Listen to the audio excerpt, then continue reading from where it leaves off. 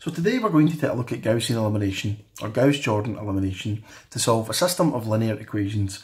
So 2x minus 2y minus 2z equals minus 6, minus 2x plus 6y plus z equals 13, and 4x plus 4y minus 3z equals 5. So Gaussian elimination will allow us to solve for x, y and z for these three equations. So the first step is simply to turn these three equations into augmented matrix form. So to do that, we take the coefficients of x, y and z and we rewrite it as so.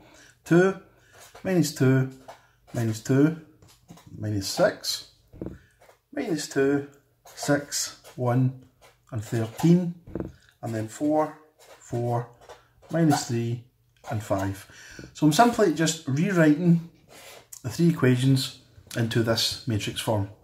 Now what we want to do next is the 3 by 3 matrix here. We want to manipulate these numbers in such a way that we end up with something that looks like this. Okay, so these crosses are denoting numbers. Now they could be any numbers at this stage.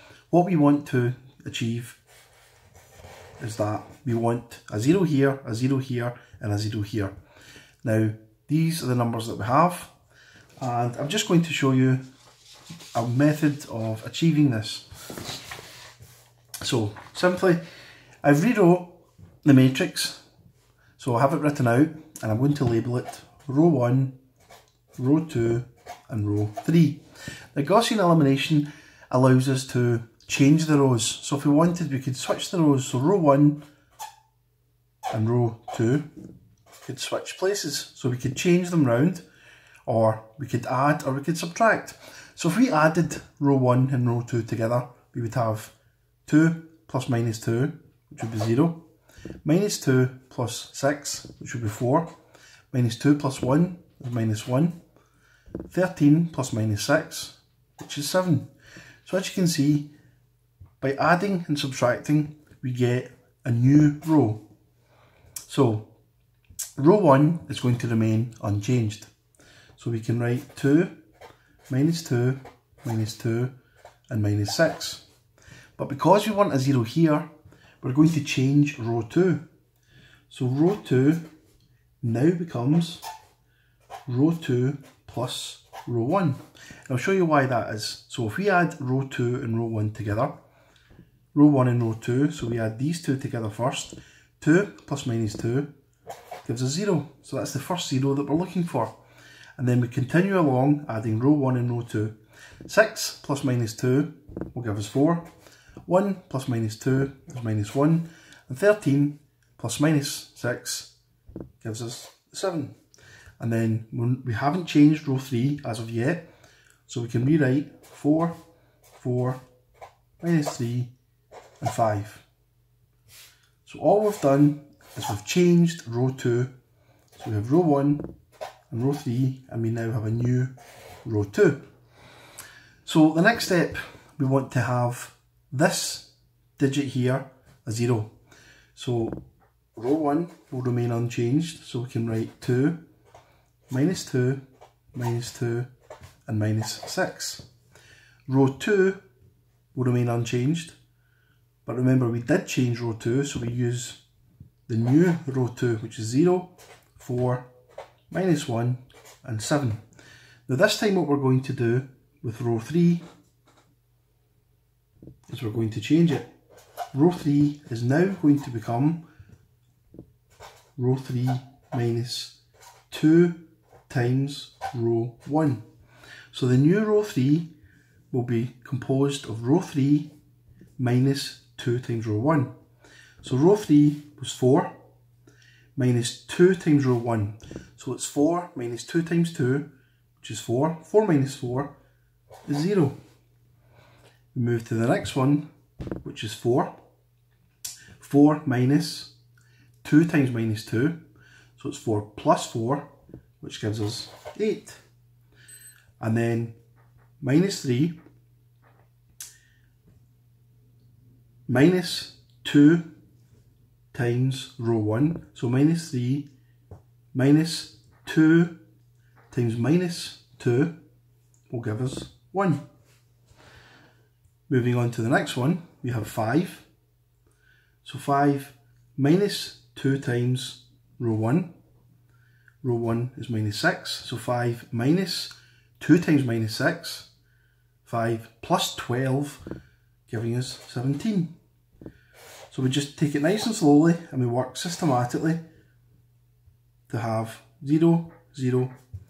Now what we want to achieve is a 0 here, where we have an 8. So just get another bit of paper and we're simply continuing down. We're not changing row 1 and we're not changing row 2. So row 1 and row 2 remain unchanged. So we have 2, minus 2, minus 2, and minus 6. And we have 0, 4, minus 1, and 7. So row 1 and row 2 are unchanged. It's just copying from above. But row 3, in this occasion, is changing. So we're going to have row 3 minus 2 times row 2. So we go up, we have row 3, which is 0, minus 2 times row 2. So 0 minus 2 times 0, which is simply 0. We have 8, which is row 3, so we have here minus 2 times row 2. 8 minus 2 times 4, 8 minus 8 gives us 0. So we now have achieved what we wanted. We want these 3 zeros. This triangle here is now 3 zeros. So moving on to finish this off, row 3 minus 2 times row 2, so 1 minus 2 times minus 2 is 1 plus 2, which gives us 3. And then we have 17 minus 2 times row 2, 2 times 7 would be 14, 17 minus 14 would give us 3. So there we go. We now have row 1, row 2 and row 3, and we have it in the format that we're looking for. So what we can do now is we can back substitute. So we can rewrite these 3 equations, which have been manipulated to give us the 3 zeros on the bottom left. So 2x minus 2y minus 2z equals minus 6. With 0, so we move on to the next one. 4y minus z gives us 7. And then we don't have an x, we don't have a y, we go straight to z. 3z equals 3. Now we can work this out, we can solve this now, because we know that 3z equals 3. So if 3z equals 3, then z simply equals 1.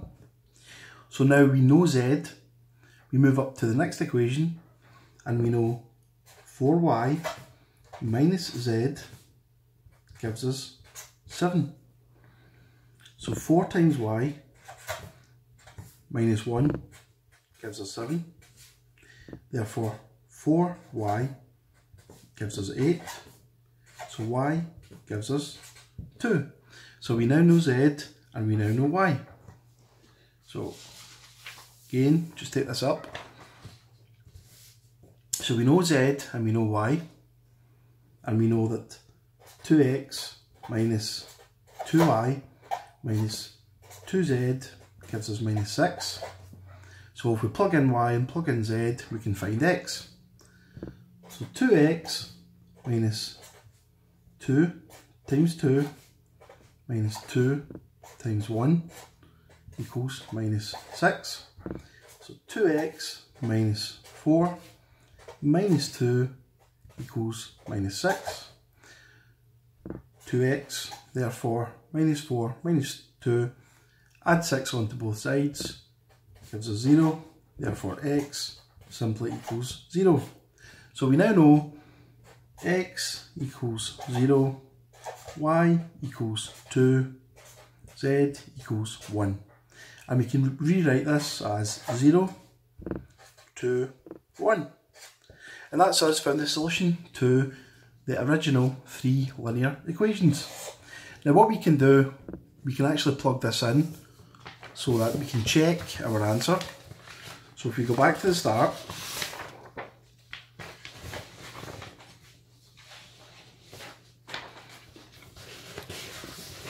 we go to 2x minus 2y minus 2z equals minus 6, minus 2x plus 6y plus z equals 13, and 4x plus 4y minus 3z equals 5. So if we rewrite this, 2x minus 2y minus 2z equals minus 6, minus 2x plus 6y plus z equals 13, and 4x plus 4y minus 3z equals 5. So we've already found out x equals 0, y equals 2, and z equals 1. So to prove this, we simply plug 0, 2 and 1 into these three equations. So 2 times 0 minus 2 times 2 minus 2 times 1. So we have 2 times 0, which is 0, minus 2 times 2 gives us minus 4, minus 2 times 1, minus 4 minus 2, which gives us minus 6. Minus 6 and minus 6. So first equation is correct. The second equation, minus 2x plus 6y plus z equals 13. Again, plug 0, 2 and 1. 0 times minus 2 is 0, plus 6 times 2 plus 1 gives us 6 times 2 is 12, plus the 1 equals 13. There we go, 13, 13. And we've got one last equation to check. We have 4x plus 4y minus 3z equals 5. 0, 2 and 1. 4 times 0 plus 4 times 2 minus 3 times 1, which gives us 0, plus 4 times 2 is 8, minus 3 times 1 is 3, 8 minus 3 gives us 5. And there we go, 5 and 5 here. So that's us, we've got our answer, 0, 2 and 1, and we've proven that the original three linear equations, and there you go. I hope you've enjoyed the tutorial.